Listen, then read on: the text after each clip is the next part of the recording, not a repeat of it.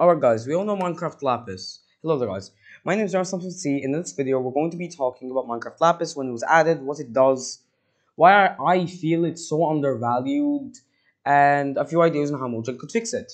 But yeah guys, if you just please drop a like and sub, it will just help the channel a ton. You can also comment down below your opinion on this whole situation.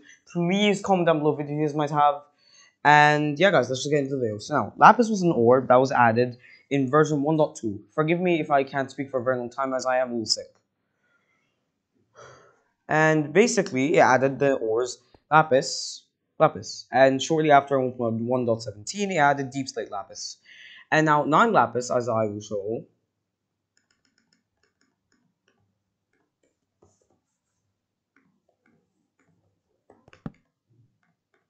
9 Lapis can make a Lapis block, which is a cool little decorative block. But now let's talk about Lapis and its actual uses. So now, most of its uses are actually just decorative. Most of it, surprisingly. Like for example, do you know that that Lapis can actually be used to turn into blue dye? And in Bedrock Edition and Education Edition, after I did some research, apparently Lapis can be used in things like, like clay and stuff. So basically, it can be used to make a blue dye. However, cornflowers exist, and you don't even have to go in caves for those. So, and you don't have to trade for those. So probably that's just a better alternative. Although it is a cool little side use, but it's mostly just decorational. But now let's talk about its actually useful features. It only has one, enchanting, and this was added in 1.4, meaning that before 1.4, you literally didn't need Lapis, making it essentially useless. Now, let's talk about it. Okay, so as we can see, here's all the Lapis. And now, Lapis is necessary for enchanting, just in case some of you don't know. Because, well, wait, just let me make this again.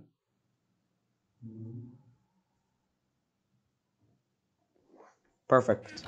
Okay, so now basically Lapis is supposed to go in this slot. Now, I'm going to give myself a sword and some Lapis. And slash game mode survival.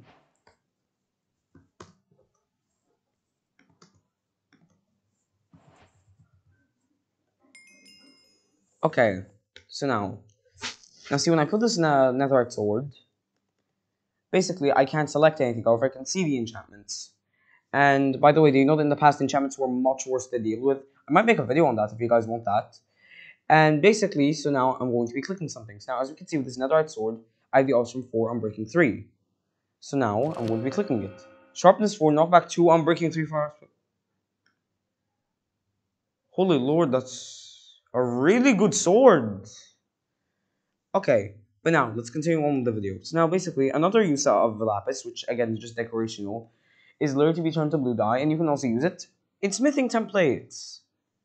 I know it's a very underwhelming use. Yeah. And now look, another thing that would be cool for Mojang to add to Lapis is that maybe it could be used with beacons. I'm not sure though. I think it would be cool though, but maybe it would just be too overpowered due to how easy Lapis is to get, although iron is arguably easier to get. So maybe this would be a good use. But now guys, now I think you can see the problem with Lapis. Now it's not really an issue, and the community doesn't really care about it. But basically Lapis has so little non-decorational uses that it's basically just used for enchanting, that's it. So we're going to try to fix that. Number 1, clearly Lapis is involved with magic, as we can see with the enchanting table. So now, you know what else is involved with magic? Portals. Like the nether portal and the end portal. Maybe, for example, there will be something like an ingredient involved with Lapis to open these portals now. Although I'm not really sure, that might just downright be annoying. But yeah, guys, at the same time, there really doesn't seem to be a very good solution for Lapis. And honestly, in the state that it's in, it just feels like it has way too little added to it. It's not in a bad situation, as it does have quite a few decorational uses. However, it's mostly just being turned to blue dye, which cornflower can already do. But it can also be used for smithing templates, which blue dye can't do.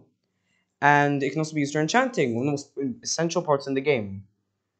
Like, one of the most essential progressions and things in the game. But yeah, guys, that's the whole video. If you enjoyed the video, please drop a like and sub. It would seriously help the channel a ton. Please comment down below your opinion on the whole situation. Have a great rest of your day, and I'll see you guys in the next video. Please drop a like and sub. We're so close to 500 subs. And please comment down below your thoughts on this whole situation. And please comment down below what videos you might have. And I'll see you guys in the next video. And goodbye.